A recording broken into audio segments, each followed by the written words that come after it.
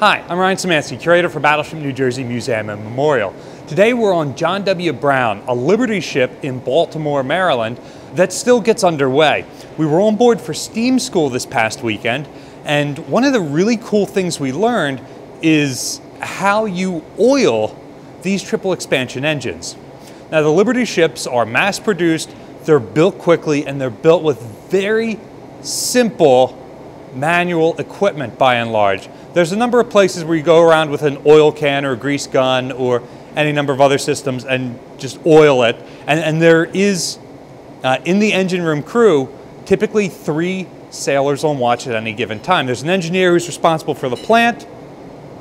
There is a water tender who's between the boilers. And then there's an oiler who's going around and oiling all the equipment, the auxiliaries, the mains, several times throughout the watch. So one person's entire job is just to go around and make sure everything is oiled. It's very different from Battleship New Jersey, where the oil just sprays into the reduction gears automatically. Like all of those various systems, like obviously you got to maintain the equipment, the pumps that are circulating the oil and all that sort of stuff. But for lubricating oil, there isn't a lot of manual hands-on, got to go around and lubricate stuff. And that's an entire job here on John W. Brown, every single watch. The coolest system in the oiling process, in my opinion, is the wicks. It's the closest thing to the automatic oiling type systems that you see on the Battleship. And at various places where you need lube oil to circulate, they have boxes like this one. And each box has a wick in it.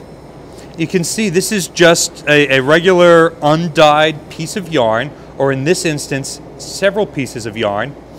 And each piece of yarn will drip a certain amount of oil per minute.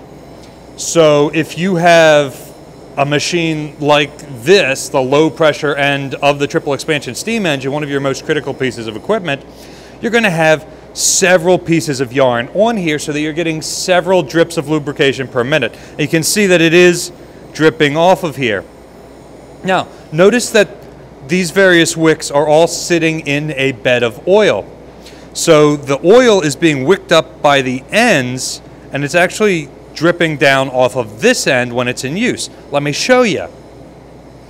You would lay this in the oil.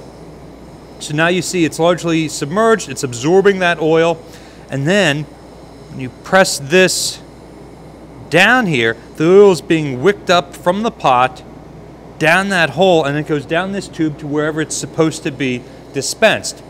So the oiler has to come through periodically, top this box off, and make sure that the wicks are still doing their job right. If something happens and the wicks end up getting crossed on themselves, or they don't get in here perfectly, then they're not going to drip oil, and you're going to start to see your bearings and other surfaces get really hot down below. Any of you guys have seen the fantastic movie Sand Pebbles?